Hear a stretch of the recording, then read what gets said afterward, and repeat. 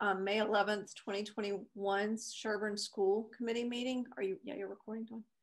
At 6:30 p.m. It is 6:32 and we're starting in conjunction with Governor Baker's order. We are allowed to conduct this meeting via Zoom due to the mandate that was in place due to COVID, and the open meeting law is satisfied by doing this via Zoom. Since we have posted this online on our website and we've given the Zoom links, and anyone can join and participate remotely. With that being said, we're going to start with our community comments to see if anyone has joined us and would like to say anything. Just a reminder, community comments are just that. You have a chance to voice an opinion or a concern. Unfortunately, it's not a place where we have dialogue, so we won't be giving answers or really going back and forth with any meaningful information, but we will obviously take what information you give us. And if you reach out to a representative as well, we'd be happy to speak with you. So we're gonna start with our community comments. And if there's anyone who has a comment, I'm just thankful there's only one screen because it's better than on the joint nights when there's multiple screens. If anyone has anything to say, if you'll just say your name to once I call on you and where you're from, and that's it. Okay, so no community comments. So we're gonna move now to the really important one, which is our CSA co-presidents, who I know they've had a challenging year because it's really hard to do anything when you rely on fundraising and you don't get to do as much in person as you used to. So it's Royal Abrams and Tara Horahan, and I wanted to introduce them, and I'll let you figure out who's speaking first or what you're gonna do. So ladies, take it away. Hi, good evening. I'll start. Although my screen does say I'm my son, I am Tara Horahan. I'm having trouble changing it. Oh, I can do that. Sorry, I didn't know. Now you can. Oh, okay. We've got strict protocols here on the school accounts. Gotcha. Now you can. And so I will start with the fundraising, and then I'll also talk about the budget and where we are with the budget. And then Royal will continue the conversation and go into more of the CSA updates that things we covered this year. So as far as fundraising, so the past CSA presidents, Molly Cullum and Hannah Ireland, ran the fundraising portion of the year. And we did have a successful winter fundraiser that met our goal of reaching $21,000. And as part of the fundraiser, Dr. Brown kissed a pony, the kids got a movie day, and the kids even got extra raffle tickets for a raffle basket fundraiser. So that was great and that was fun. And then we also raised funds this year through our October 5K, which was held virtually. We also had a virtual book fair hosted by Aesop's Fable, and that was successful. That raised as many funds as it has in the past, so that worked out really well. And then we also did have our raffle basket fundraiser again this year. And again, that was as successful as it's been in the past, so that was also great to see. And then this week we're having our last fundraiser of the year. And so fellow Pine Hill parents, Natasha and Troy Clark, will be hosting a cocktail event this Friday evening, night before town meeting. And all are welcome to sign up. It should be great. Troy's like a renowned mixologist, and looking forward to hearing some tips and tricks from him on making drinks. And like I said, all are welcome. You can sign up on the Pine Hill website if you like. And then as far as events this year, non-fundraising events, we did have a snowman making contest, and we provided some winners with some gifts for that. And we had a holiday wish tree that we put up on Pine Lane. So that was fun to see lit up throughout the holidays. And it was great, for the people in car lines, certainly. And then as far as the budget, so we are where we expected to be at this point in the year, which is great, because some of our fundraisers at the beginning of the year didn't make as much. We ended up doing really well. So we are where we expected to be. And we do still plan to use about $7,500 from our savings. We did receive a DSEF grant, which was great and helped offset the cost for the teacher readers we bought at the beginning of the year. And we also received a grant from the Samhain Fund, which helped offset a fundraising, or not a fundraising, an enrichment program that was held this year. And another great thing is that our enrichment programs like continued really without a hitch. We were still able to schedule and program like plenty of events for the kids. So that worked out well. And then in addition to the grants we received, we also provided our annual teacher grants this year. And that included math and science reader sets for kindergarten, bird houses for the 3rd grade teachers, which aligns with their curriculum, and equipment for a PE class. And then another annual thing we do is that we provide 2 Pine Hill scholarships to DS graduating seniors who also happen to be Pine Hill alum. And so the scholarships, there's 2 of them for $500. And then we let the winners know by May 31st this year. And then I will let Royal take over from here.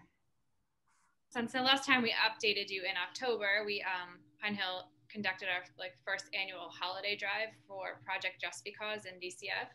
And we donate, and Pine Hill students donated items to 15 families from Project Just Because, and tons of stuff to DCF, new toys and clothes and toiletries. It was fabulous.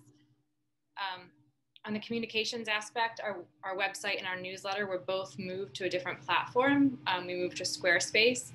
And to get this up and running, it took a lot of work and a lot of time from many people, but right now it is on the new platform and it is up and running and all is great.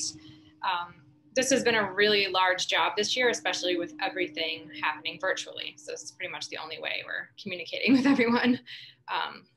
So communications is a huge part of CSA this year. For our Metco family friends, a few activities were held this year on Zoom, and they included trivia. They also had a pancake breakfast in April, and they're planning on a Sunday play date, which is at Lars Anderson Park on June 6th, which more information will be coming on that. We just finished Teacher Appreciation Week, and the CSA, along with Dover, Chickering's PTA and the middle school and the high school, encourage families to create yard signs to show their appreciation. And Pine Hill, we kind of took it a little bit different, and we wanted families to make their own, and they did, and they were fabulous. We, put them on the Pine Hill the road, and people had them in their yards. It was really sweet. It came out great.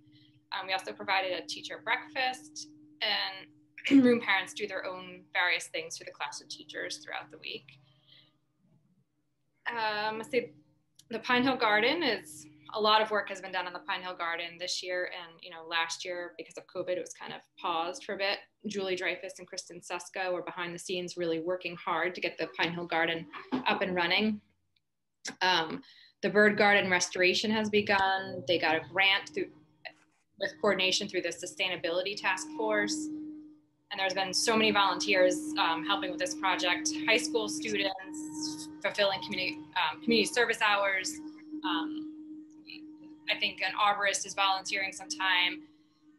So the Pine Hill children are, planting seeds, they're observing their birds, everything is created with the curriculum. The 3rd grade created bug hotels. There's been so much going on. The kindergarten pumpkin patch is in the works. And Kristen and Julie do a great job of involving all the Pine Hill teachers in their plans out there. Also, there's a lot of garden information when the bird garden is going to be also certified with the National Wildlife Federation, and there's more to come on that. And I think the next thing, the access road, which we all hope passes on Saturday, we put the information in our newsletters. We're going to write an email on Thursday that goes out to all the parents. Tara put information on Nextdoor over the weekend, so hopefully the word is really getting out and people will vote on Saturday. I think that is a quick recap of everything that has been done this year. That is a lot that you all have done. I'm really impressed, actually, how well you all did with fundraising and keeping everything on track and keeping the enrichment programs rolling. Does anyone on our committee have any questions for Tara or Royal? Can I add one thing, Angie? Yes, Dr. Dio. I want to thank you both very much for working with our sustainability task force kids and with Dorothea. This, the sustainability coordinator in Sherborn, this is how, what we determined on the task force at the kind of the district level was that instead of trying to scare kids into appreciating the environment and scare them into all the dangers of climate change, we decided the best approach is to make them appreciate it, and appreciate it by experiencing it. And that's what those bird gardens are about. Pine Hill has always done that well, but I appreciate you guys being involved with that this year, first. And secondly, I did see your statement, Tara, on next door. As the school district, we can't really promote a project that has to go to the taxpayers, but we certainly know, you know, that we feel very strongly that it's important, and otherwise we wouldn't have been putting it forward. So we appreciate your help with that as well. And that is Saturday morning at 10 o'clock. It has to pass at town meeting by a 2/3 vote, and then at a subsequent ballot by 50%. So we can't afford to let our foot off the gas, just so people know this thing failed last time by 13 votes. So, and it could be a real difference maker for years to come, for safety reasons and so much more. So thank you very much to both of you. Andrew, what time do you think our vote will come up? Does anybody have an inkling? Well, they did the practice meeting last night, and actually, Angie, it went pretty quickly. Okay. I thought I would be sitting there for at least an hour before we got to that. Now, that wasn't a typical town meeting, but anyone who had anything to say was likely to be at that meeting, and or a lot of the people were. And I'd say it was about 35, 40 minutes in. Okay. And unfortunately, I can't be there because it's my daughter's graduation. So at exactly the same time. So Andrew, did that vote come before or after the turf vote? It came right, it was right after it. Right after it. I anticipate there's going to be a lot of discussion around that. There was last night too, Megan. And basically, Mary Wolf has put all of the capital items into a consent agenda. So, and they'll read through them, and then they'll vote on the consent agenda, which approves all at once.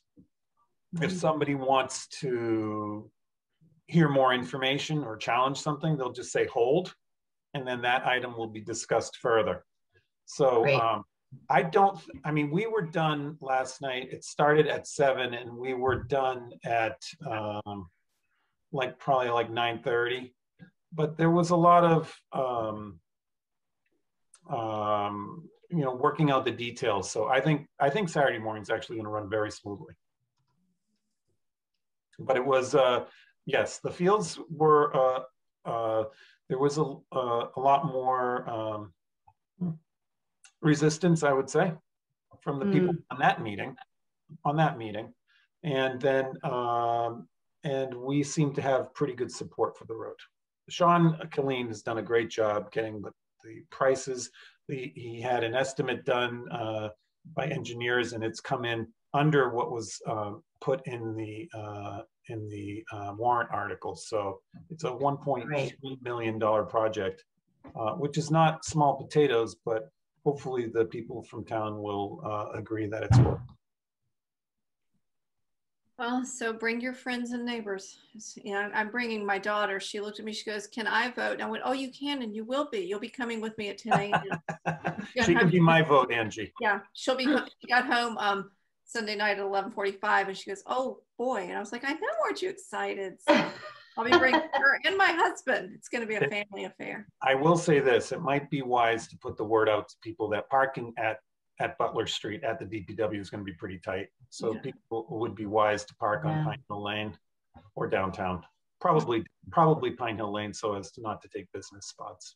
Okay. All right.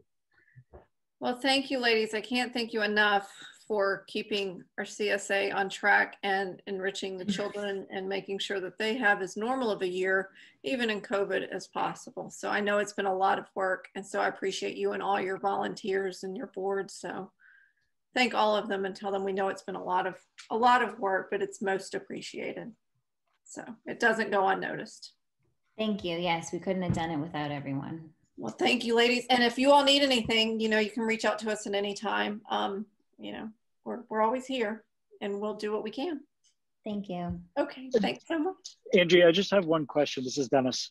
Is there formal lines of communication between the CSA and the school committee, or? We have a liaison. Okay. Yeah. There's a liaison from our to the CSA, but usually too, if there's an issue, they'll just contact us. You know, and I stay abreast of all the information because I was asked to be added to all the communications. So I see the new communications and the new website and everything. It looks fabulous, by the way, because you know, when it comes to me, I click on it. I'm like, this is great. It gives me all the updates, even though my child is no longer at Pine Hill, it gives me just community updates too. So it's always good. It's very, very succinct and informative. So I appreciate it. But yes, Dennis, there is one and it's in your package. You can, I'll go through it, but yeah, we have a direct person that is a liaison with them. All right. Well, if that was CSA, you all are welcome to stay, but you don't feel like you have to. Next, we're going to move to Reader's Workshop, the curriculum update, which I'm excited about. So I can't wait to hear what all is going on with that now. So that Angie, it might make sense to have Beth just introduce to Beth, if you don't mind, putting it all in perspective so that Jen and Allison can kick right in. Sure. So Pine Hill adopted the Teachers College reading and writing units of study several years ago. And it wasn't until Jen Bryan joined us as a literacy specialist that we were able to kick it into high gear and really make sure that all of our classrooms and students had access to the units of study and the workshop. So thanks to Jen and her muscle power and her coaching with teachers, it's really made a difference. The exciting news is that Chickering is now adopting the reading units of study as well. So this is going to be the first time in forever that Chickering and Pine Hill are following the same curriculum and the same model of instruction and the same assessments in reading. We will have the writing discussion soon after they find the success of the reading program. So it's just great that we continue to collaborate across the river and find more commonalities and more ways to collaborate. So without further ado, I'd like to introduce Jen Ryan, our literacy specialist, and Allison Gullingsrud, who you know is our assistant principal, who are going to give you an update on where we are and where we're headed with the workshop model. Awesome. Jen, do you want to share our slides? I would love to. Hi, everybody. Thanks for welcoming us and letting us share a little bit with you. Okay. All right, so we know that Beth set out the video in advance, so hopefully everyone had an opportunity to watch that. But if not, what we want to do tonight is just provide some highlights. So some of it's a little redundant from the video, but just kind of pull some things out that we thought were really important to share. So at Pine Hill, full implementation of reading units of study next year alongside with Chickering. It's really exciting. This is a program that we have seen the growth in our children and have had the opportunity to send teachers already to Teachers College in Columbia, which is where it's rooted from. And it's just exciting that we can align ourselves because our students end up in the same place. So giving them that shared experience is something that we're really excited about. So the curriculum itself, different from like a basal program, which is really traditional. What's great about this curriculum is that you have, your curriculum, and if you're a new teacher, you can follow it lesson by lesson. It is, scripted out and easy to follow, but for our veteran teachers and for teachers who are more experienced with the curriculum, it gives you the chance to really be responsive to your students' needs. So even I was at a conference once, and Lucy Calkins, who is the author of all this work, once said, you shouldn't be following lesson by lesson because you're not being responsive to the children in front of you. And she's the writer of this curriculum. So it's not about day one, day two. It's about understanding the fundamentals of Reader's Workshop and then responding to the needs that you see in front of you. So it's a really beautiful thing to see in action. So part of this curriculum is, the units of study, the spirals that teachers receive themselves, but a huge part of it is also the classroom libraries. And it's really important as part of this curriculum, a large tenet is that our children see themselves in the books that they are reading. So we've been working to diversify our classroom libraries and ensure that students have a wide selection of texts, and that choice is such a huge component, right? We're not giving everyone's going to read this book, but children are choosing books, and we want them to be able to choose books that are culturally proficient and that they can see themselves in. A huge other component to bring to light is that, professional development that's ongoing is huge, as well as coaching. So we're hoping to team with Teachers College next year and have staff developers come out across both schools to help support the work that we're doing, as well as we have Jen Ryan at our school and a literacy coach at Chickering who are going to be on the ground and have already done so much work with our teachers. And that's huge because it's not a, here's your curriculum, good luck, off you go. Instead it's reflective, and we're working alongside you, and we're partnering, and we're figuring things out and being flexible and, again, responsive to the needs of our students. So those are kind of the three major tenets of this adoption, and we've already had the opportunity to see a lot of it in action in our classrooms. So I'd like to share a little bit about the important concepts that this program and this pedagogy are based in. And our hope and our dream is that for all students in Sherborn and in Dover in grades K through 5 to engage in these units of study, and maybe one day even beyond, so that all students have a well-articulated, consistent approach to learning about reading, language, philosophy, academic culture. And then as both elementary schools feed the middle school this way, the middle school teachers will have a better understanding of what kids are coming prepared to do, which should translate to less learning loss at those important transition points. So some of the tenets of the reading units of study out of Teachers College are deep immersion. Students are immersed in rich text that's thought-provoking, that's diverse, that is also at their own instructional and independent reading level so that they can access the text that they need to move forward. We are aiming, as I said before, towards cohesion to maximize learning and progress. We believe that this program and this approach will increase equity because all students, regardless of who their teacher is or the experience that they've had, will receive the same quality instruction. We love the incredible intentionality that is incorporated in this program. Lessons are all research-based. They spiral and build on each one day to day, unit to unit, and then year to year. One of the most important beliefs is in authenticity. It's that students are apprentices. They're apprenticing the lives of readers every single day. So we're not teaching them to be, expert test takers. We're teaching them to love reading, to read deeply and closely, and to utilize skills that they'll hold on to for their lives.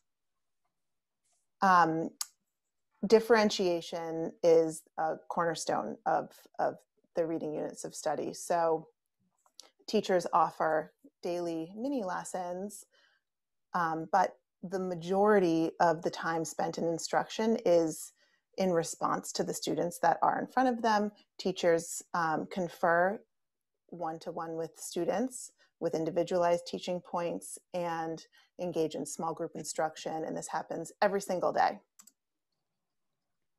The program also builds teacher proficiency. So as Allison mentioned, there's important coaching and professional development in the best practices, but also the units of study themselves help bolster teacher proficiency.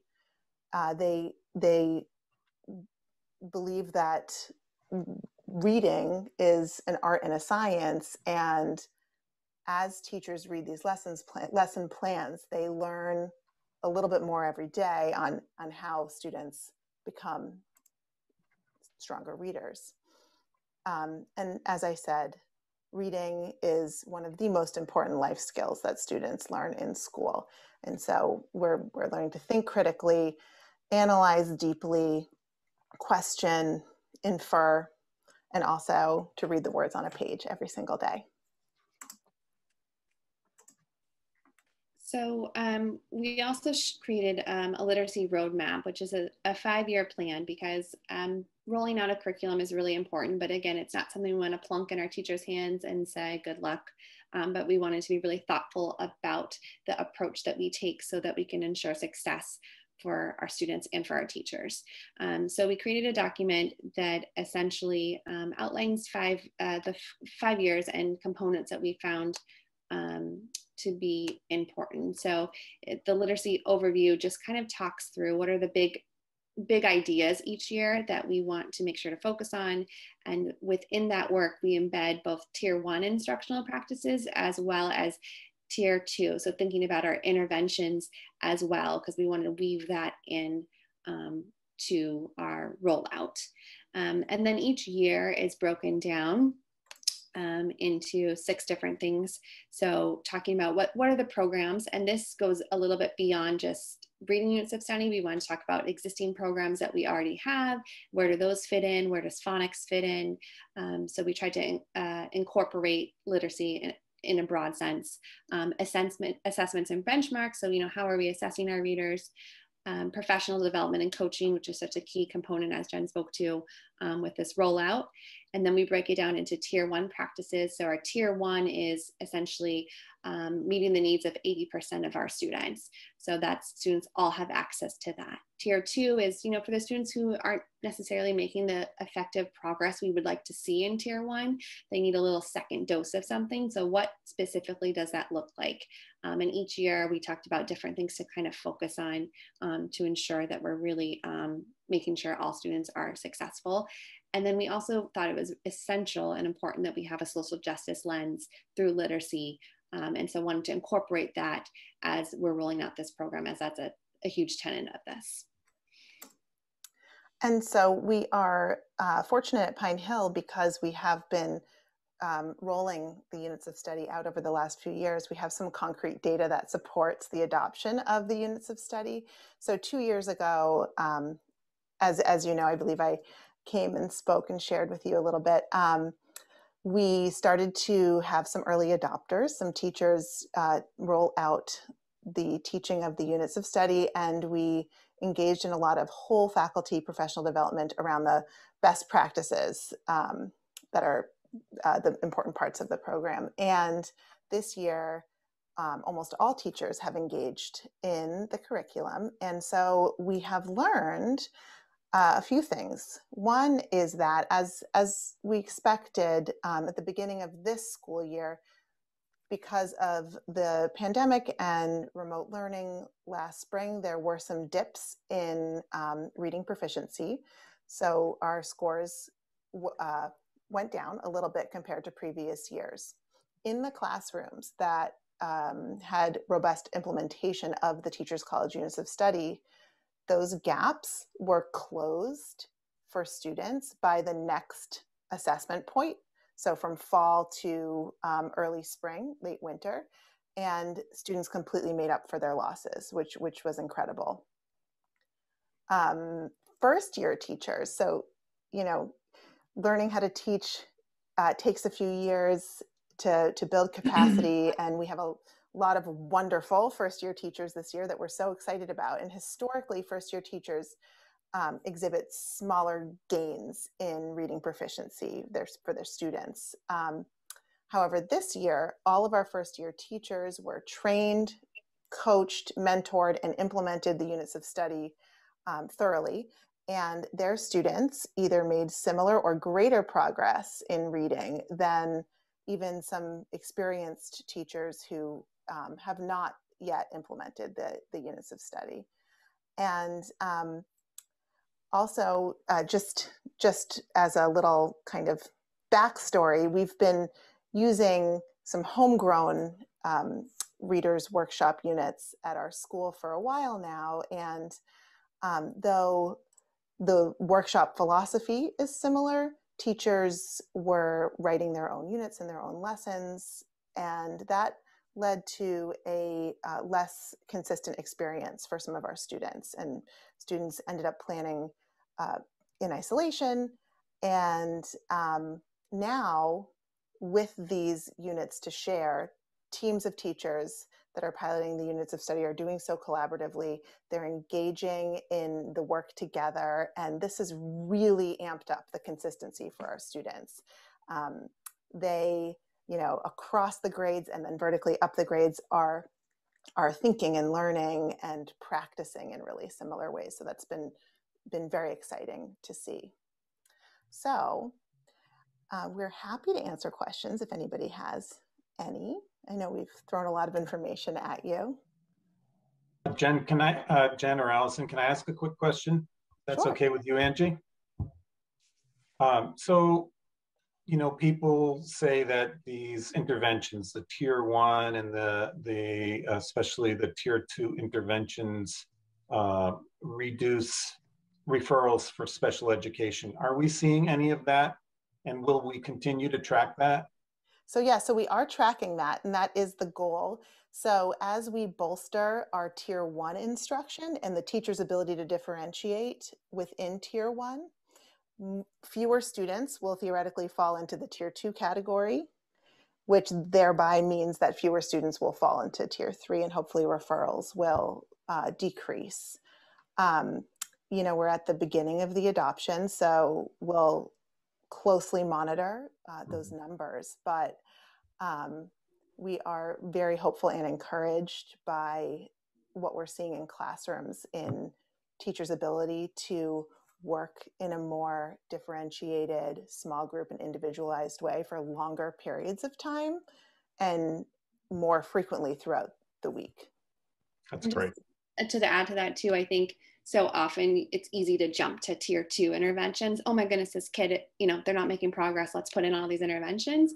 But I think what this work has done for our teachers and students is make it really reflective on, well, let's step back and look at our tier 1. There's so many other things we can put in place before we even jump to that. So if we're not even differentiating for our students, of course they're not making progress. But, so going back to that tier 1 practice, I think is really important too. So it's been great to see through Jen's coaching, the expansion of our tier 1 practices in literacy. And one of the things that I love most about the units of study is that the tools that are associated with the program enable teachers to look at students along developmental continuums instead of just at like this is what's expected in 3rd grade. And so is the child meeting 3rd grade benchmark or not? Instead, it lets teachers analyze student work and place them along these continuums so that they know exactly what's next, how to nudge them along within their class. So you might have a student who in one area of reading is in 3rd grade, but presenting at a 1st grade level. And you don't have to be a 1st grade teacher to know what to do for them, because those tools for differentiation are woven throughout the entire program. Great, thank you. Questions? How long do you guys expect to kind of take to get a baseline on how to measure and adjust as you're going? Recognizing that this is sort of an early program, it sounds fantastic. Do you guys feel like you already have metrics and the measurement tools to sort of help push folks along, or is there sort of a couple year period to burn this in to really understand, to evaluate impact or performance? I think we already have some early data this year because so many teachers are using it. So just those reading scores from fall to winter show that students made significant gains. But I think what will really, and Allison, feel free to jump in here, but what will really be telling is next year's data compared to this year's, and then another year after that, because we'll be able to see after a full year of implementation if students are coming to the next school year more prepared. And then after they've been engaged in the program for several years in a row, you know, how that's impacted their learning. And I think while this is, I mean, technically more anecdotal data, both Dr. Brown and I through observations, this is part of our, we'll speak later about our school improvement plan, but thinking about, you know, when we're going into classrooms with an observation lens, you know, seeing the growth that our teachers make and documenting that. So obviously our their growth impacts student growth, but seeing firsthand and being able to nudge them to help support the work with our students is also another form of data that we're looking at to make sure that we're seeing increased in practices that our teachers are using as well. That was actually Alice. Sorry, I was just going to ask Allison, that kind of touches on something I was wondering about, is kind of how are you identifying where you want to scale this in the school, and what's the plan to kind of continue to scale and build it across the grades? So this year it's across all the grade levels right now already, and then next year it's an expectation. Our hope is that everyone is taking it on. This year the focus has really been that new teacher cohort. They've fully implemented it. You know, they haven't had something already existing that they've been using, so it's kind of an easier entry point to start with. But like Jen had mentioned, all of our teachers have participated in these professional developments for a couple years now, which have the same practices that are embedded within this program. So it's not like brand new information for everyone that we're taking on. So our goal next year is to support at the grade level team. And then from that work, Jen, you know, skillfully figures out who she needs to go in and coach to. And just like we respond to our students' needs, you know, she's really great at responding to the needs of our teachers based on what's going on with them. So it's hard to have a, you know, we're going to target this, because we want to be responsive to our teachers' needs as well. But the goal is obviously to support building wide next year across our grade level teams. Right. I believe by the end of this summer, all but 3 of our 20 classroom teachers will have had the support of launching through a course at Teachers College, which provides the philosophical understanding for this instructional model. The school committee support in the literacy specialist position 2 years ago has been integral. The job embedded professional development that all of our teachers have access to is obviously rich and ongoing. So there's teachers that work with Jen individually, as teams, as new teacher cohorts, as teachers who are working to have a more sophisticated reciprocity between the readers workshop and the writers workshop. They have some advanced entry points that they work with Jen on. So the job embedded professional development partnered with the Teachers College course, and there's not just one course, you can take infinite courses through Teachers College, has absolutely enriched the depth of analysis that teachers are able to do with their readers.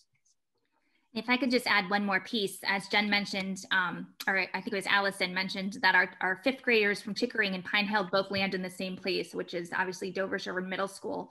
And they are in the early stages of exploring the workshop model. They have purchased the teacher manuals. They're going to be engaging with Teachers College this summer for some professional development. And thanks to some creative scheduling by Anna Hurley at the middle school, the 6th grade teachers have been able to come down to Pine Hill and spend a lot of time with the 5th grade teachers and Jen talking about that matriculation between the 2 schools and how to further differentiate at the middle school, which we know is one step closer to that high school college model. So really getting the middle school teachers to think about how they can teach the same concept, but to students using different books and different methods. So it's really exciting, and we hope to have an update about K-8 rollout in the next few years. That's awesome. Yeah, I'm a big fan, and I think it's been wonderful so far. So thank you all for your work on it. It's fantastic. We're very excited about it. So thank you for your support. I may have missed this or just being thick. It sounds like not everybody is sort of engaged, not all of the teachers are engaged, or is that just on the education opportunities for them side of it? You said like 20 of 23 or something? By the end of this summer, 17 of 23 of our classroom teachers, K-5, will have had the Readers Workshop course through Teachers College. That's not the only way. They all have the materials, and it's no longer something that we're encouraging people to delve into. It's a requirement for common language and common best practice across our grade levels next year.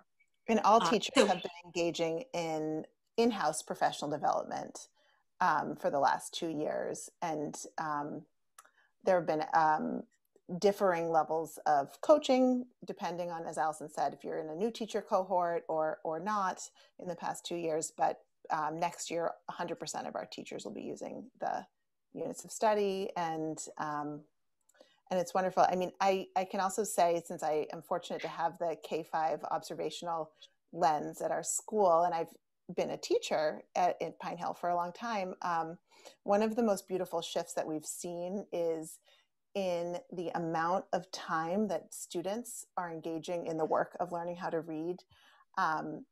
You know, when you're on the sports field, you don't learn how to play soccer by listening to your coach tell you about soccer, right? And so it's the same with reading. You really don't learn how to read by sitting and listening to a teacher lecture about how to read. You hear important lessons, but then you have to practice that skill, and you need to practice that skill with the support of a coach.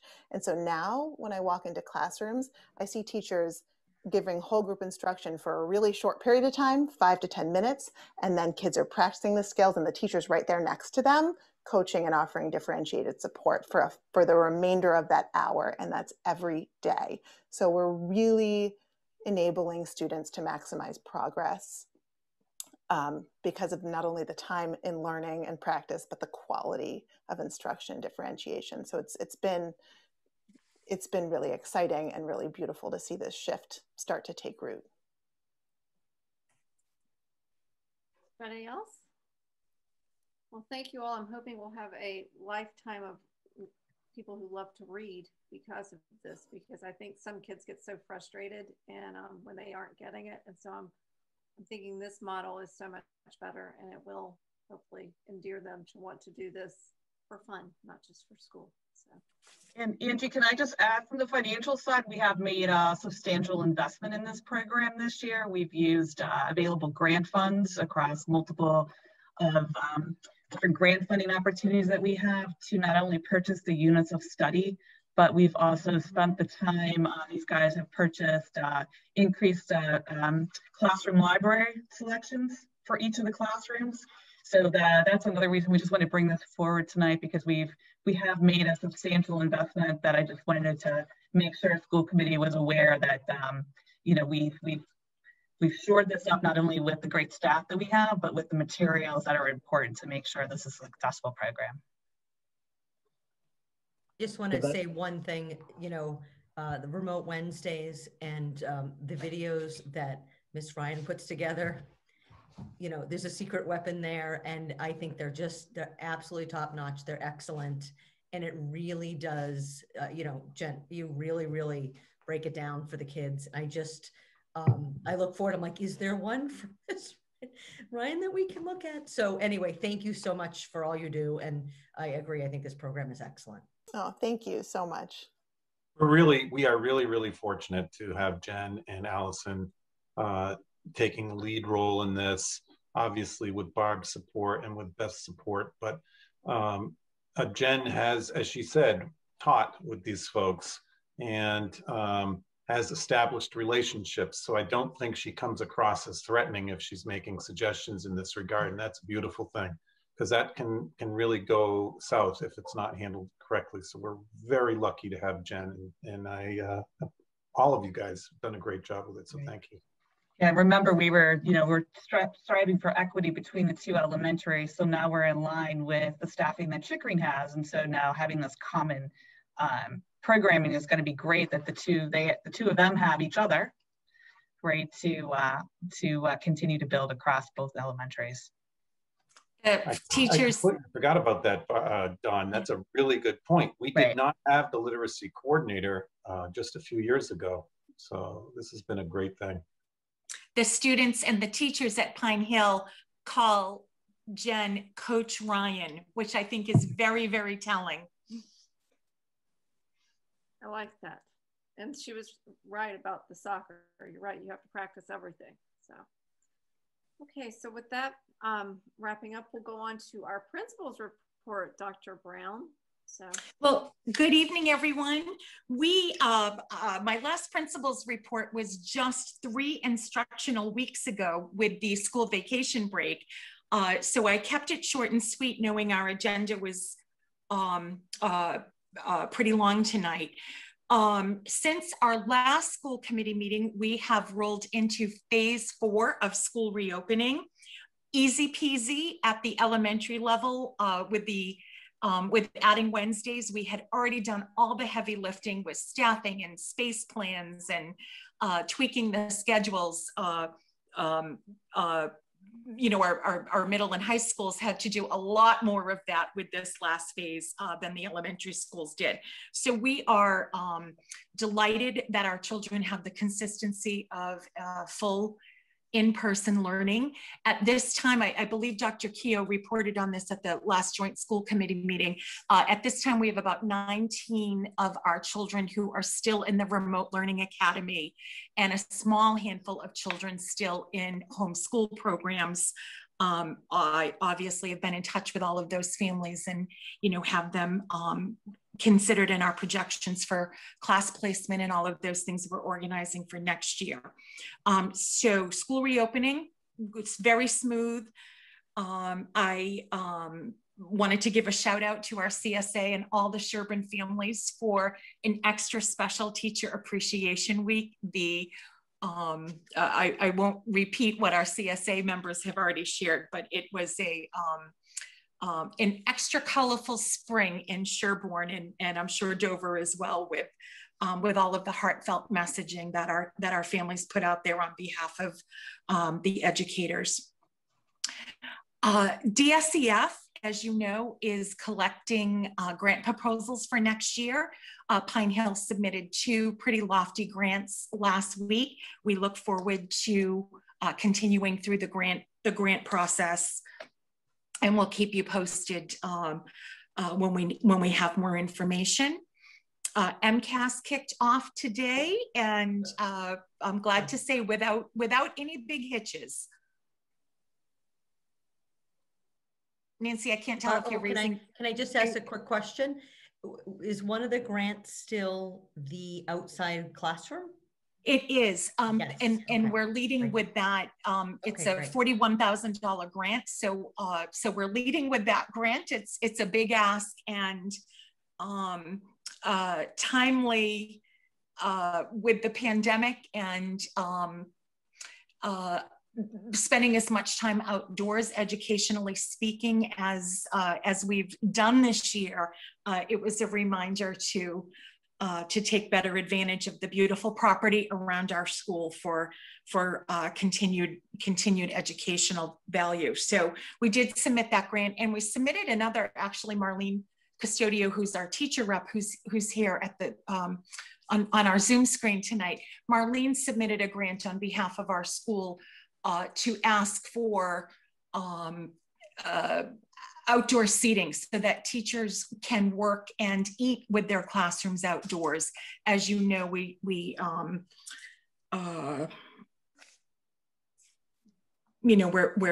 have a very structured way that we feed our children in controlled groups inside, and eating snack outside and spending more time outside is something that the teachers have valued and want to continue. So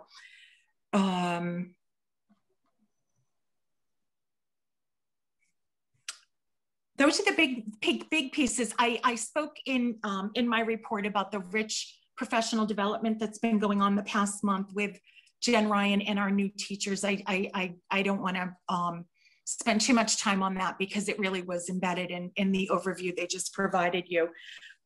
I'll just mention one other piece. We were very welcoming in having Jeff Parati come back and work with our faculty twice last month.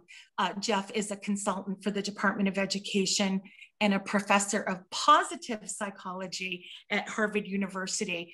And we started working with him about 7 years ago, and recently spent some time with him to tune and refine our practices so that our students who are LGBTQIA, as the children now remind me to add the IA, are sure to experience a safe space within our comprehensive school setting. So we've been doing work specifically around gender identity, and it's been rich and rewarding. So that's all I have, unless you have questions of me. Nancy already got one question, which yeah, and I'm sorry if I'm the no, go ahead, person that I didn't know about the the outdoor classroom. So if there's anything else that's fun like that, I'd like to know too. The IA, I'm not sure what that means. So I'm not hip to that. So I intersex and asexual. And our fifth grade students are very, very astute and are pushing us all to be not just inclusive in our practices, but to be talking about what they are wrestling with and exploring within their journeys. So it's a new generation, and the world continues to evolve, and I find it very rewarding following the leads of our bright activist youth. It is. Again, that's why I asked. I'm always learning as well. I don't feel like I get all the information, so anyway, thank you very much. We've in this dovetails. I know this is later in the agenda, but are certainly aware of families who have shared their journeys with us for children that have been born the wrong sex and have made social transitions. Upon realizing that, this year I had more personal experience with students sharing with me that they didn't identify with either gender, and our binary system for maling and femaling everything is perhaps dated. So you'll notice one of the changes in the roster of things that we have updated in our handbook is to scrub our handbook of gender specific pronouns in support of being inclusive. Thank you. Does anyone else have any questions, comments? It's a lot of work, Dr. Brown. I'm excited. It's never dull and boring in this profession, and certainly at Pine Hill. And I mean that sincerely. Apparently you got to kiss a pony, which we all missed, but. What I didn't show the students was the blooper that when I went to engage with Hugo, he completely turned his back on me. I only showed them the successful take when I bribed him with some oats ahead of time. Very good. Well, it was Barb, I noticed you didn't share your story about the great horned owl that was rescued. We did tweet that out. You may have seen about a week ago. Our first graders were out for an early morning recess break, and one of our fifth grades happened to be one of our teachers took her fifth graders out for a wiggle break. They were walking the perimeter of the property, and they came together at the same time in realization that a great horned owl was tangled in our soccer net on the front playground. And of course, Mr. Gimlet to the rescue went out there and snipped some of the rope, and the owl took off. And we have a fabulous video and the children squealing with joy, and it I mean, you just. Only on the hill, Barb. Only on the hill. I don't know if you can see, but there's the picture that Peter sent me. So there's the owl in the net. Unbelievable. And the colorful ball right next to it.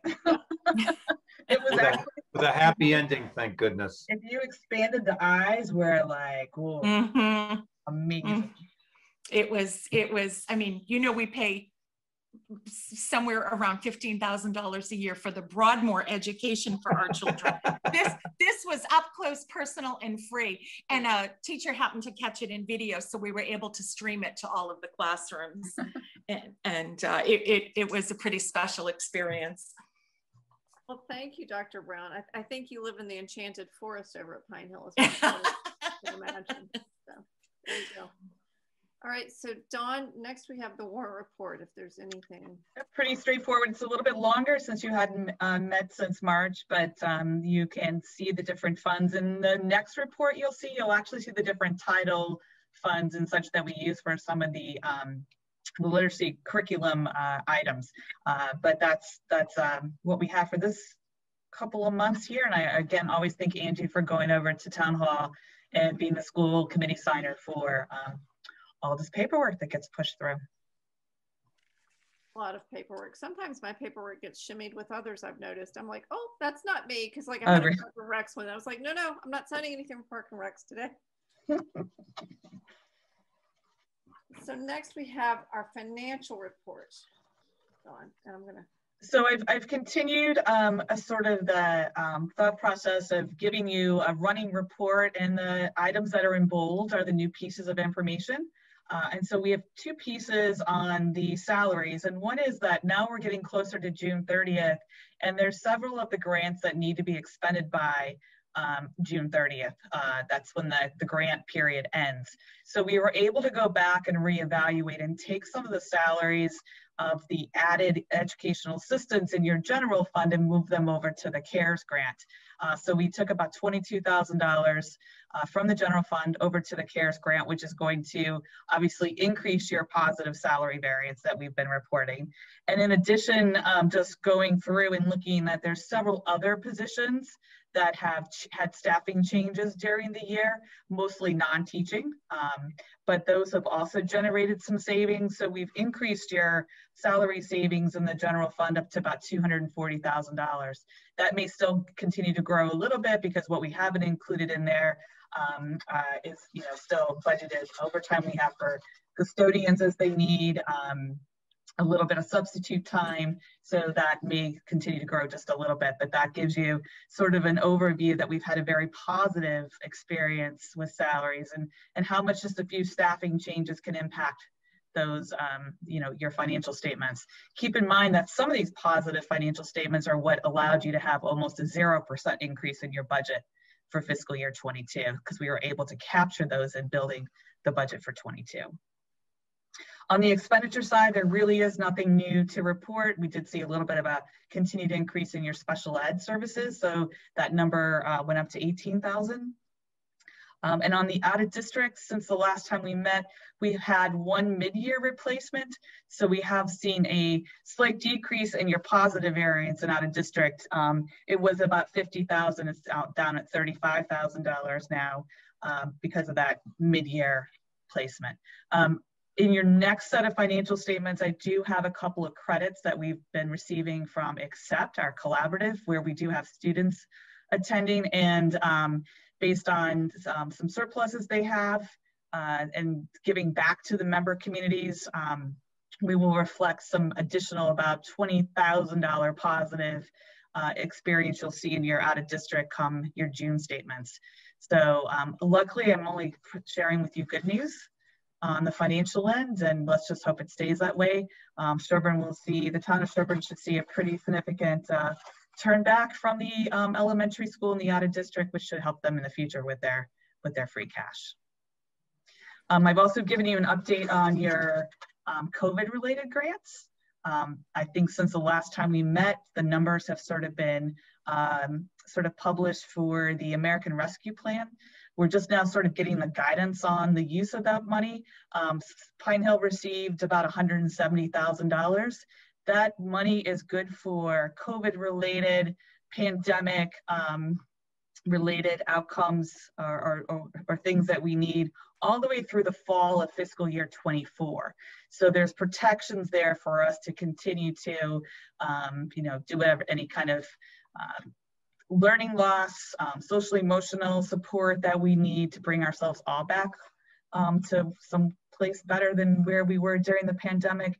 And they've made sure that at the federal and the state level that we have the funds, so we're not taxing our own regular operating budgets. So these will all be things that we don't budget for on a normal basis that we can add as we need in the coming years, and it's funding provided to cover it.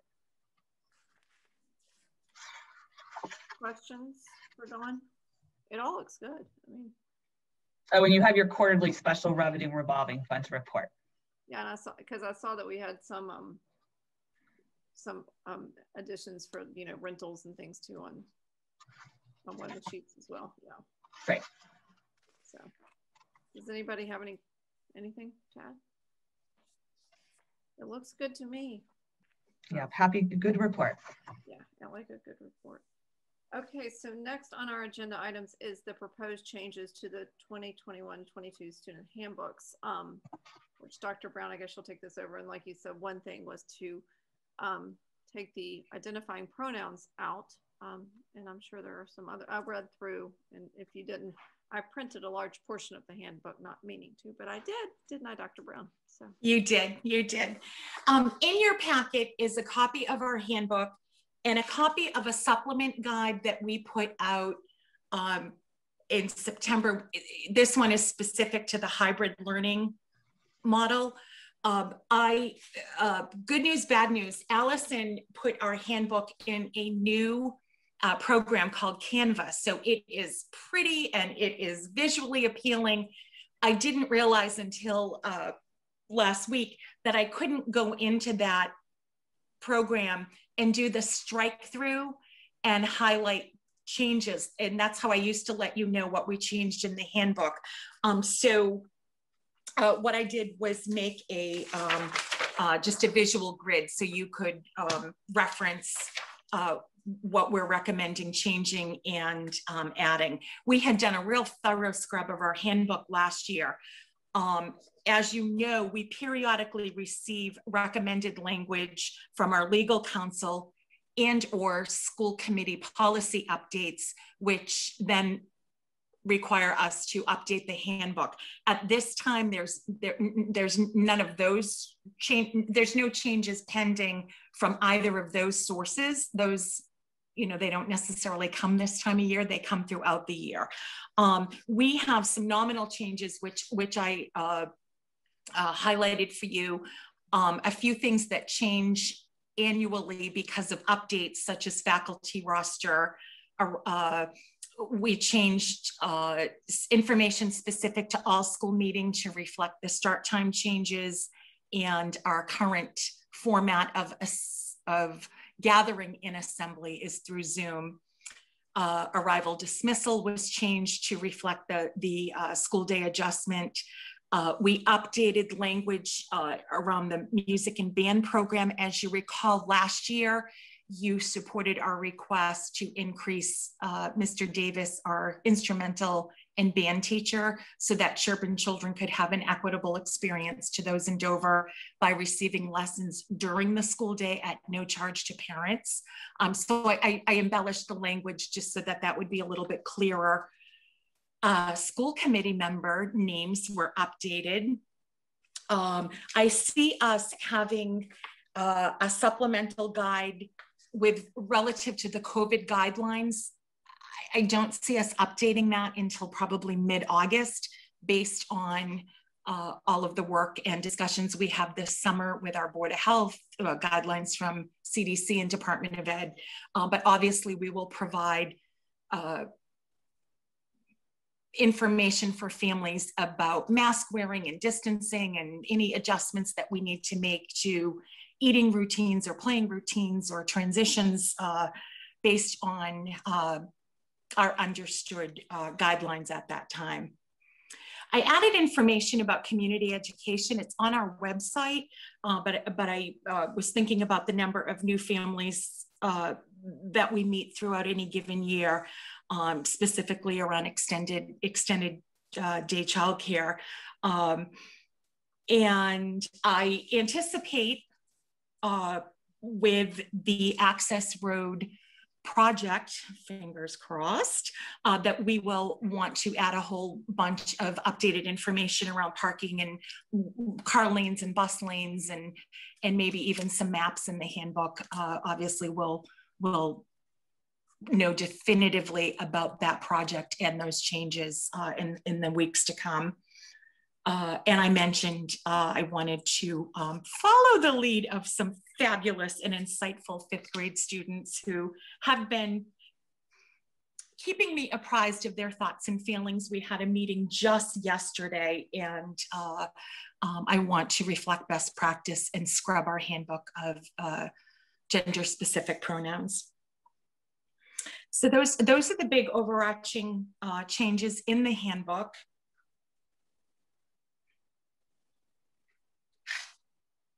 This is our first read, so we have to vote on it the next time. Is that correct? That is correct. So, you know, if there's anything anyone sees, but as it stands now, this is our first read at it. And so if it stands as it is, the next time you see this, we will vote. So the next portion is the school improvement plan. Dr. Brown, I think that's still you as well. It is, and I think Allison Gullingsrud may have ducked off. She texted me that she had her daughter's been under the weather. She and I were going to share talking about the school improvement plan, but obviously she has been integral to helping to develop this as well.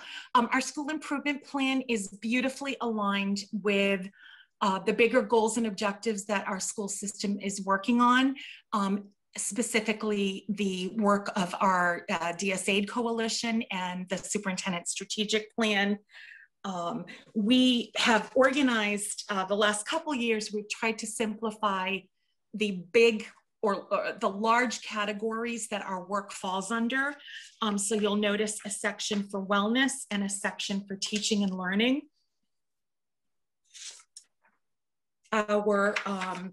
For some reason, the plan I printed from the school committee packet, and it may have just been my printer, but it missed a section. So I'm going to read to you the first goal, just in case it didn't show up, social emotional learning and wellness.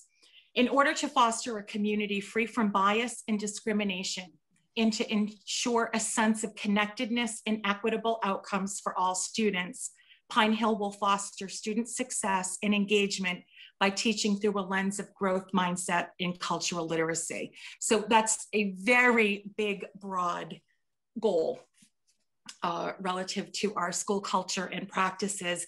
And you can see the specific action steps or strategies, as we're calling them. We have stuck our toe in the last couple years to understanding the social emotional learning standards established through CASEL, which is educationally speaking, it's a national outfit for organization that our school system thinks does the best job of defining the category, the competencies for children's growth in the social and emotional domains. So we've been talking a lot about social emotional learning, and we want to be clearer in using and helping teachers to use those competency languages in our reports on student progress, in our parent-teacher conferences, in the assessments we use when qualitatively and quantitatively when we're talking about student growth at child study meetings or grade level team meetings or overall data team meetings, which is where we talk about children's growth and how to respond if children are or are not making effective progress. So we see across both of our elementary schools incorporating those CASEL standards. You may recall, if you have children in grades 3, 4, and 5, that we had parents and students fill out a survey about social emotional learning this year. And it was, again, we were sticking our toe in the shallow end, as I say. Next year will be a bit deeper, and we'll also have teachers be part of documenting through a qualitative survey tool the growth of students in social emotional competencies, so that we have evidence of children's growth over time, and that we are sure to be responsive when children need additional support in order to make effective progress and demonstrate great adjustment and pro-social skills throughout their learning day. So I talk about the CASEL standards. We talk about using some curriculum resources through Pollyanna, which is anti-racism, cultural literacy, that our DS Aid committee is talking about. We, of course, want to be rich with all of the work we've done with responsive classroom techniques, making sure that we build in time and practices that well connect our children with one another and the grown-ups around them, through morning meeting, through practices that are integrated throughout the instructional day. And in some cases, it's giving teachers permission. I think that we, in some ways, not unlike other schools across America, became so academically focused that we almost needed to give teachers permission to build in integrated supports and strategies for children to harness those educational moments and the connectivity that happens through really seeing and noticing and responding to the discourse that happens in the classroom. I talk about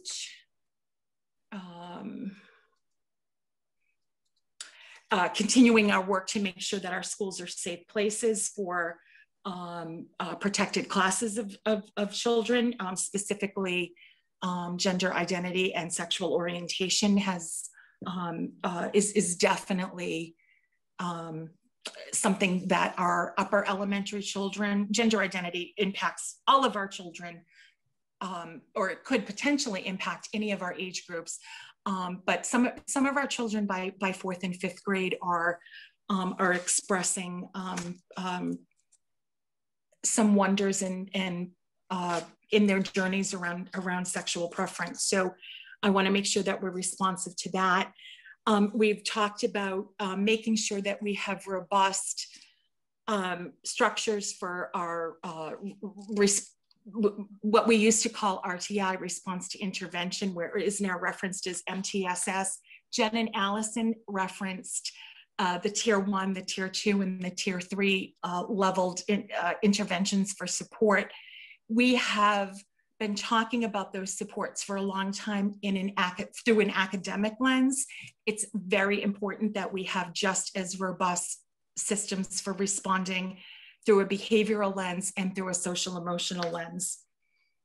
Our continued work around all of the best practices that Challenge Success reminds us about, the SPACE acronym, and the tenets of Challenge Success is SPACE, S-P-A-C-E, is included in our school improvement plan. We've done a lot of work over the years, and I want to make sure that that stays on the front burner in terms of our priorities and doesn't slip to the back burner. So that is, those are the big picture tenets for cultural responsiveness and student wellness. Our second big picture goal is around teaching and learning. And I think this page printed well. In order to strengthen tier 1 instructional practices, again, that's what every classroom teacher is equipped to know, see, recognize, assess, and respond to with regard to student performance. Pine Hill will discuss core curriculum instructional strategies in literacy, increase inquiry during classroom learning time across all content areas, and increase project-based learning to increase authentic learning and assessment opportunities while reducing traditional methods. again, this has been a big picture. It's in line with Portrait of a Graduate. It's in line with all of the best practices. And then our specific dives next year will be in full implementation of the reading units of study. Many of our teachers are already reaching for those writing units of study, just as an aside, but aligning the reading units of study is the big identified goal.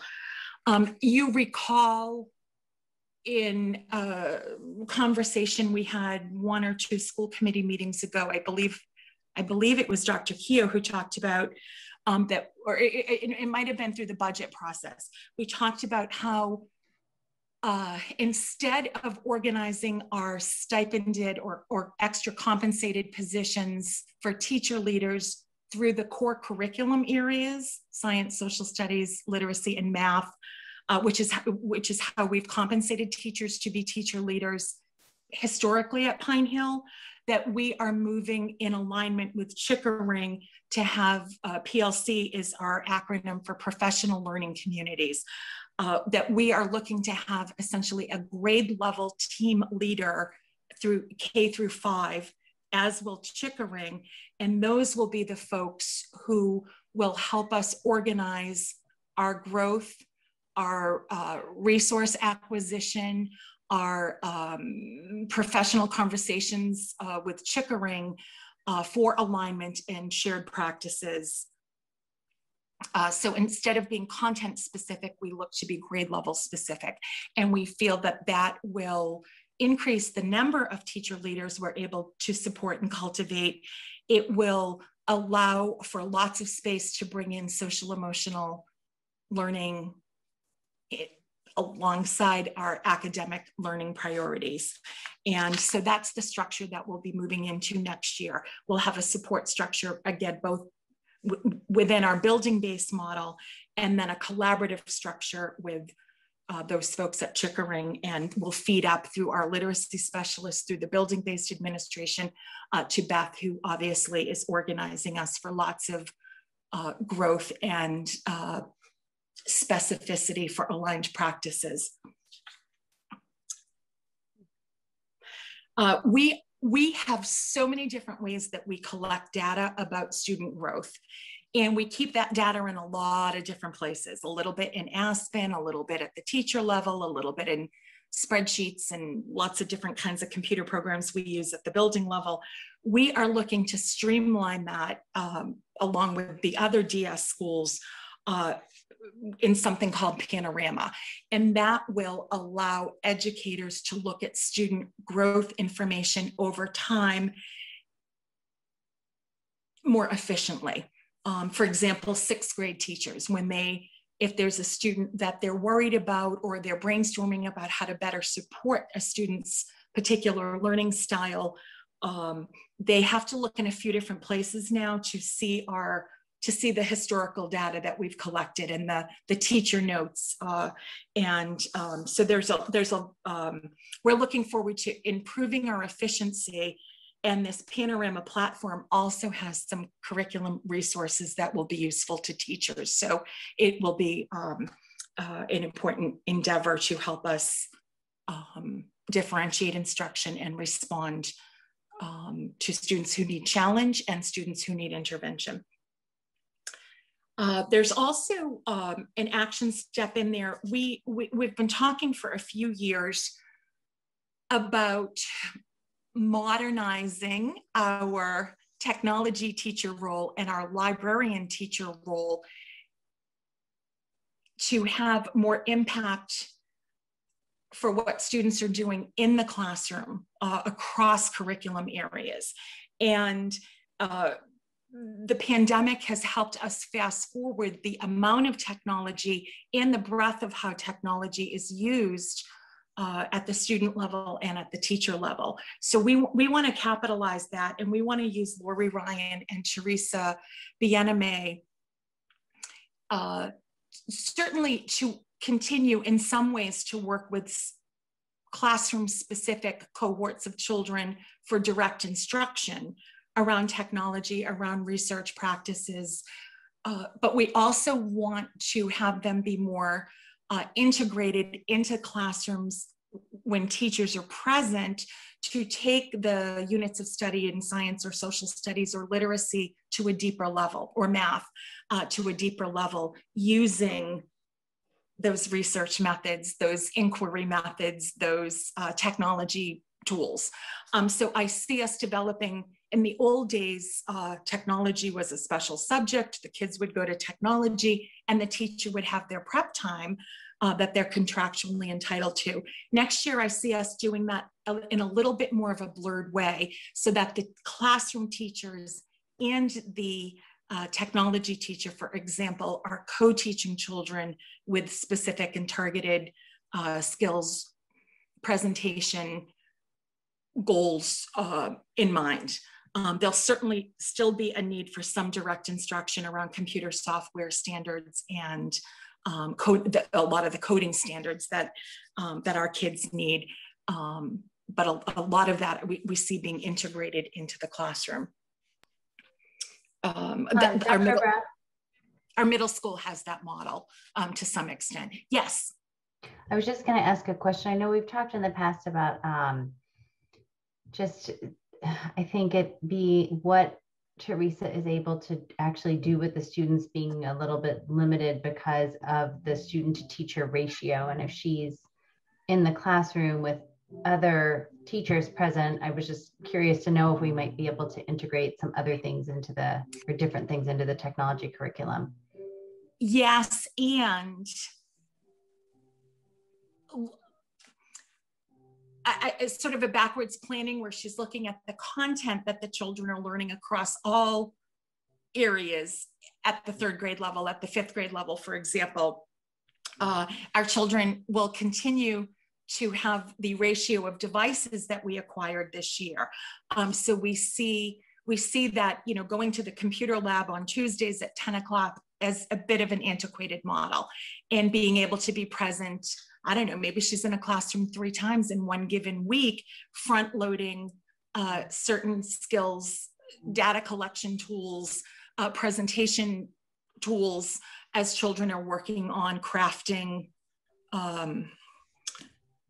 whatever it is that they're working on, and again, across all content area, with the classroom teacher presence, because it's obviously, you know, the curriculum and the tools need to match, and so the ratios being increased, and the use of technology being perhaps more dynamic, intending to be more dynamic.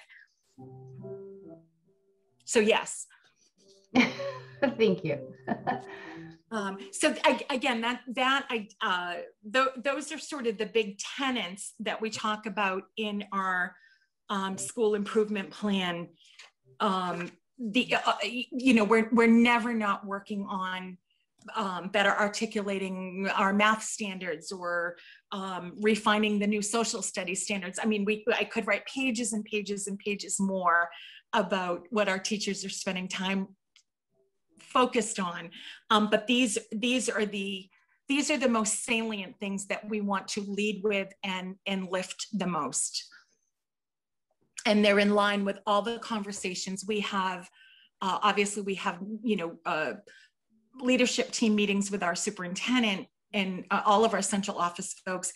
And in addition, we have elementary leadership, principal meetings, administration meetings with Beth, specific to curriculum instruction and assessment. So these things aren't in a vacuum because Barb thinks they're interesting next month. They're definitely part of our, you know, our bigger focus with regard to, you know, as I said, the DS-AID coalition work, the portrait of a graduate innovation vision.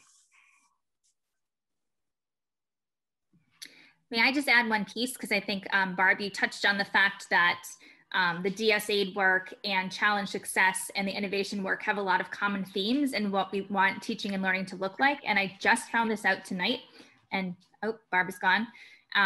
That the Panorama platform that she mentioned, that's going to help track our students K through 12 in terms of their academic progress, their behavioral progress, their social emotional progress.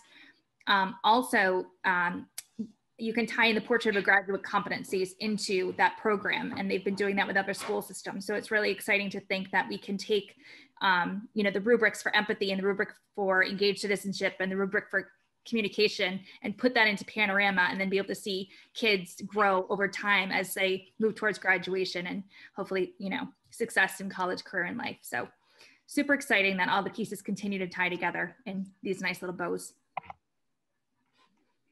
So that sounds great. Is Panorama like, or is clear, concise aggregation of student performance like a strategy? And what's it called? Panorama is the resource. Like, I see that it's listed there under the social emotional goal, but like how are we ensuring that's effectively rolled out, or like what's the mechanism in the school improvement plan to ensure that that's done the best possible way? So Panorama is will be our dashboard for where all our data is accessible to educators. And then there's layers of resources available through the platform, such as curriculum for social emotional learning. And so there'll be our teachers will obviously need training and orientation, and this will be across all of DS ultimately, to realize this platform and how to access it and how to use it. And then we will explore the depths of the resources available. Did I hit that okay, Beth?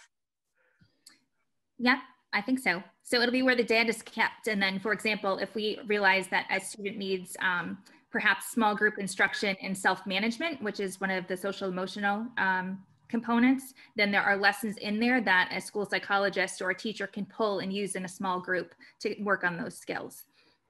So it comes with the resources too. If you're wondering what the Pollyanna, is that what you're referring to?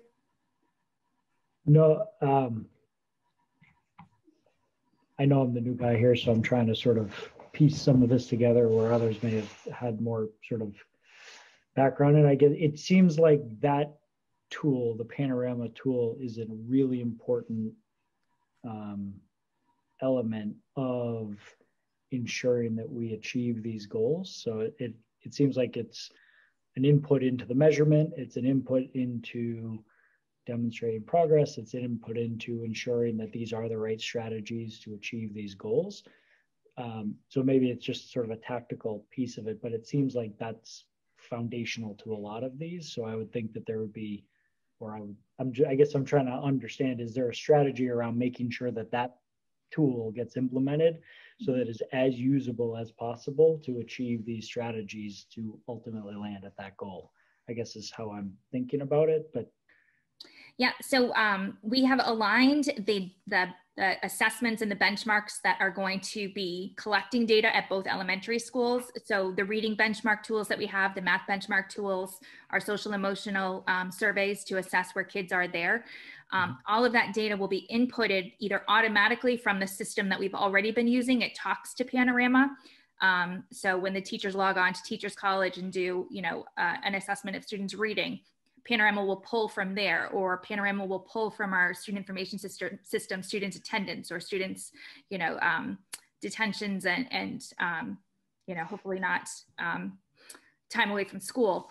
And it's there. And we have data teams already in place that meet regularly and look at data at least quarterly in terms of the academic subjects. But then as, you know, things arise either academically or social emotionally throughout the year. So for at Pine Hill, Allison Gullingsrud leads that data team. So she's used to working with teachers to look at data, but now it's all going to be in one place. And we are going to be having professional development in August with Panorama, who's going to teach Allison and her student support team and the grade level leaders that Barb mentioned. They'll all be at that training. So they learn how to use Panorama, how the information gets in there, how you can look at it in multiple ways, how you can access the resources and track, you know, additional information that teachers might want to input with kids. So we have systems in place for collecting data and for analyzing data. Now we're just streamlining it and making sure all of that lands in Panorama as the platform. Thank you. And I'll just add that we're looking at next year as like a pilot. So that's why you probably haven't heard about this before. We see that this is an opportunity to use some of our CARES money because SEL is a large component of Panorama. So initially it's going to be funded through, in all 3 districts, you're using some of that CARES money. The schools will get used to that and will be able to then probably present more to you as to what it can do, and then also probably make a longer term commitment, you know, to using that as a dashboard. But we're looking at this year as a pilot year to see, you know, to investigate, figure out. It will take the place of a couple other systems that we already have. So there's some cost savings there that we won't have to have duplicate. But I think there's a lot more to share with you guys as they dive into it and get more familiar with it and put it into action. I think it might make sense, actually, Beth, to give the school committees, all of the school committees, actually a demonstration of how this works, because Dennis is really on to something. And actually, Dennis, you're not so far off of what many of the school committee members have been asking of us for a long time, which is, you know, how do you really know?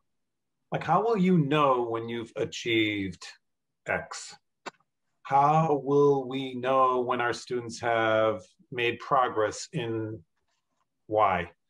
And we really think that if we can use this Panorama, which is really gaining in popularity nationally, but certainly in our region, if we can use this effectively, we think we can have a better sense of, for example, how our kids are doing emotionally. And that's a much harder thing to track, right? It's a lot of times you're tempted to say, well, I talked to 10 kids and they seem happy to me, so therefore our kids are happy. It's really tough to track that. It's also very difficult to track when Beth talks about the portrait of a graduate. That I'm not sure you're going to be that familiar with, but these are the characteristics that we want our kids to graduate with. But they're harder to measure. Those are trickier to measure. And so if Panorama has created a mechanism for tracking that information throughout a kid's 12 years of school, that would be a beautiful thing for us. Because at the end of the day, the purpose of the portrait of a graduate is to say to people coming in kindergarten, here's what we want your kids to know or be able to do when they leave. Here's who we want them to be when they leave. And then when they leave, we want to be able to say, see, look, you can see it. You can track it. You can see their growth. So Panorama's got great potential. But I think without showing it, Beth, folks are going to be a little foggy on it. Yeah, that's a great idea. What I might suggest, if it's okay with the committee, is to wait until August or September once we've been through the training ourselves and know the ins and outs of it a little better. Yeah, because it'd be a little overwhelming. Yeah, I think that's a good idea, because then you could break it down and show us the salient points, and, you know, because we don't need to know all of it. We just need to know how it works and how it's measured. And it may be more like in December, January, when you actually really, and then that's coincides with sort of the budget season. Could be. We've come a long way with data. The state has something called Data Warehouse, where just if you're thinking about on the most basic level, MCAS results can give you some important information. You can see, for example, whether teacher A is having the same kind of growth in their students as teacher B. And you can see, you know, how Pine Hill compares to another school system with a similar demographic. And it's a similar makeup. And but this is a step beyond. This is like Data Warehouse on steroids. This has got great potential, but we are going to have to kind of wrap our heads around it and make sure that it works for us. But it's a good question, Dennis, and we need to keep my advice to you as the person who's leaving is to keep asking those questions about how we're using that data and what it's telling us. In the meantime, I do have a couple short videos that are that we received now that we're partnering with Panorama next year. I'm happy to share them with your committee, and you can watch them at your leisure just to get a sense of it. Yeah, some of these may be more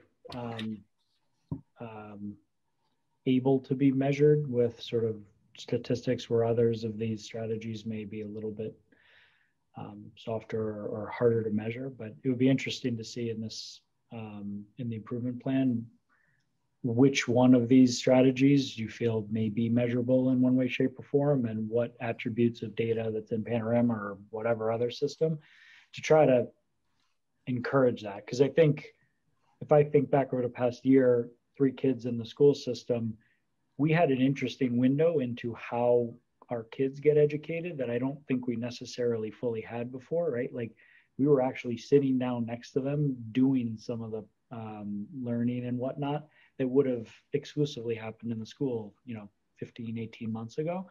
And I think, helping parents and helping the teachers and educators bridge the communication, I'll call it divide, but the communication path between the parents who are trying to keep the kids on track when they're outside of school, the teachers that are trying to lean on the parents to kind of help reinforce some of those messages, and how it is that we're measuring and trying to apply all of this good stuff that we're talking about here into moving Pine Hill into the next, into the future, whatever that is. So it's a really good point, Dennis. And actually, in my trip to Finland, and prior to your joining the school committee, the whole leadership team went, or all of the principals and Beth, I should say. And I had already gone, so I did not take that trip. But one of the things that was really impressive to me about Finland was the relationship between the parents and the teachers. Mm-hmm. And that, in fact, the teachers viewed the parents as partners in the learning experience. So it's interesting to me that you say you've had a glimpse that you never had before through this pandemic, because that's really true. And I wonder if the families in Finland would say the same thing, that they don't know as much about how their kids are learning or what their kids are learning, because I don't think that would be the case. I think they would say, oh, no, we're partners in it completely. So yeah, it's a really good point. Really good point. Anyone else have any questions or things they want to know? Because again, this is the first read of the school improvement plan. And so we can go through it. And I do think that one part that you read, Dr. Brown, that you printed off, I don't think it did come through on that first, or maybe not on my packet. I don't know. So, but when we do this, the second read, when we vote, we'll just make sure we go through all of it. Okay. Dr. Brown, is there anything that you would ask that we specifically look for in this that you guys wanted an additional point of view on or confirmation? Obviously, we'll vote on it, but in our review. I think most of our work, I don't know that there's many new tenets to our school improvement plan. I think it's been taking some of the big bullseyes we've been focused on to a deeper level. That's a great question. I appreciate, as John mentioned, the school committee's been very supportive of letting us harness resources both through the operational budget and through some of the supplemental grant opportunities or federal funding available to us. As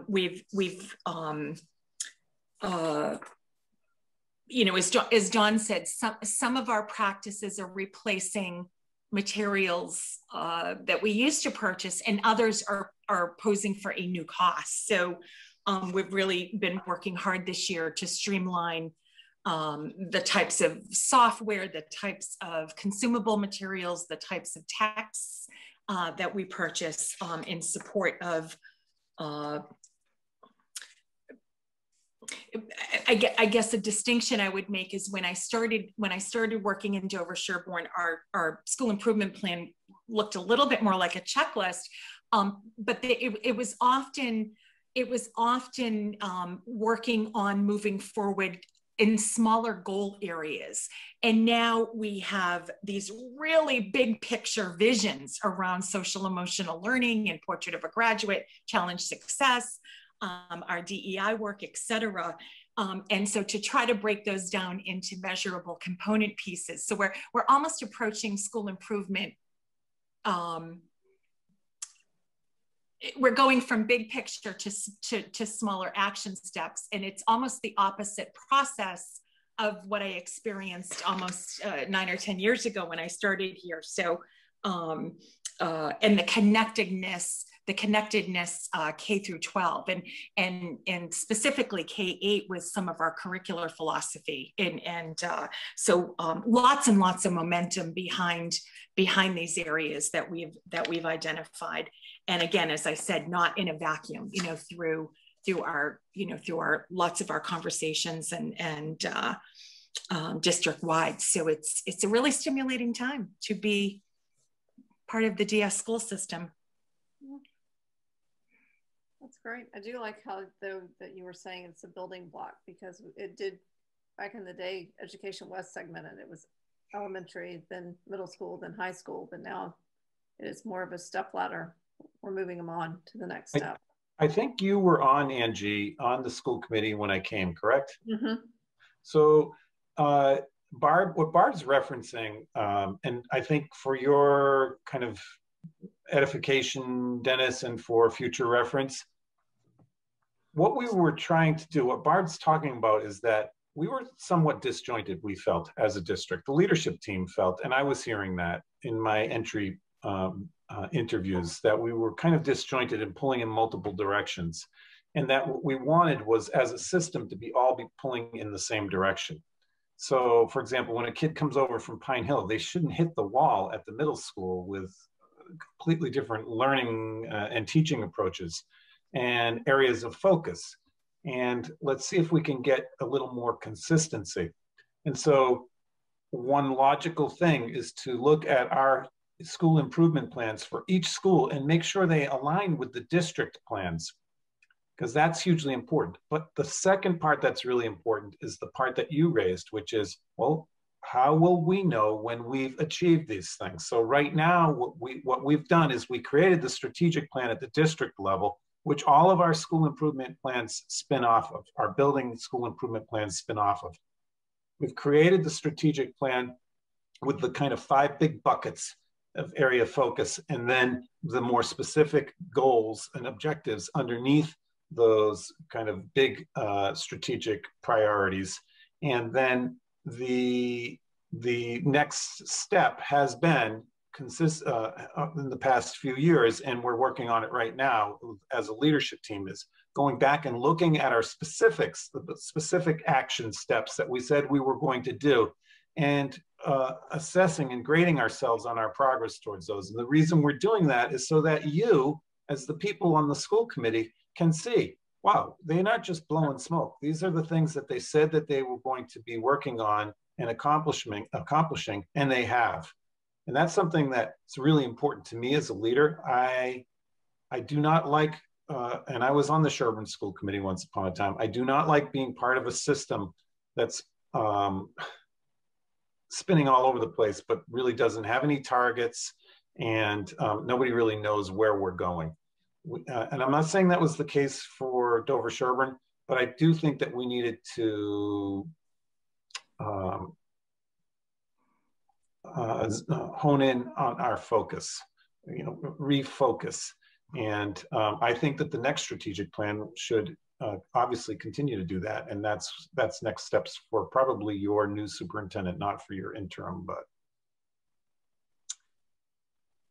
And these goals will drive, Dennis, will drive, our allocation of resources, not just from a budgetary standpoint, but the very precious collaborative time that we have built in through early release days and our teacher workshop days will be sanctioned to perpetuate a deeper understanding and practice in these areas next year. And Beth helps us, align all of that. And, sometimes it makes sense to share resources across the building simultaneously, or to use the same resources, but in a building-based way, with our individual faculties. So all of that goes into bringing these plans alive and helping us actualize the growth. Okay. Angie, by the way, one last thing. I will make sure that you guys get the copies that Barb was working off of. I apologize for that. I'm not sure where the breakdown was. I think it's mostly in there. I think there might just be a page or two that's off. I don't know. But Okay, like I said, I was printing weird things. But before our second read too, we'll go through that. And so we'll absolutely have it to you soon. Yeah. Okay. So finally, if we're satisfied with our school improvement plan first read, we can go on to the approval of the minutes for March 9th of 2021. And I read through it and I didn't see, I know March was only a couple months ago, but it seems like a year ago. I don't know, it seems like dog years. Did anyone have any corrections that needed to be made or that they saw? Okay, so if not, do I have a motion to approve the minutes for March 9th of 2021 of the school committee meeting? So moved. Megan Page. Do I have a second? Second, Thank you. Do I have any discussion? And hearing none, I'll just poll the members. Nancy? Nancy Cradell, yes. Dennis? Dennis Quant, yes. Megan? Megan Page, yes. And Angie Johnson, yes. So our minutes are approved. And if you have extra time and you want to just read the other minutes to see what's going on everywhere else, it's always nice to see what's going on the other side of the river. And that, I think, will be it. So do I have a raise of hands from my committee to see if you wish to adjourn? All right, we're adjourned and it's 8:18. Thank you all very much. We had a lot to cover, but I don't think it took too terribly long. Thank you. And we learned a whole lot.